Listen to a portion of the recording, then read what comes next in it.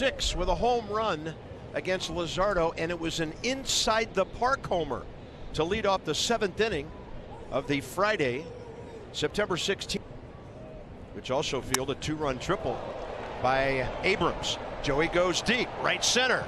That is over the glove, off the wall. Davis got a piece of it, but it might have hit the wall first. And Joey Meneses goes about 3/9 to right center for a 2-out double. Board.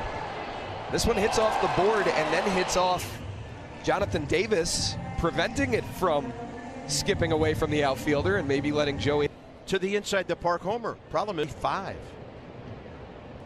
Joey on 3-0 and a little spinner off to the right side. Luzardo feeling for the bag, and according to Carlos Torres, he found it. Joey slams down. Yeah, they can start in great in numbers through yesterday's action.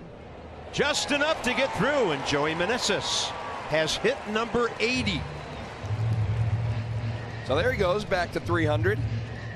Another ball on the ground from Joey, but can't be mad at the result. A grounder to first. He was not happy.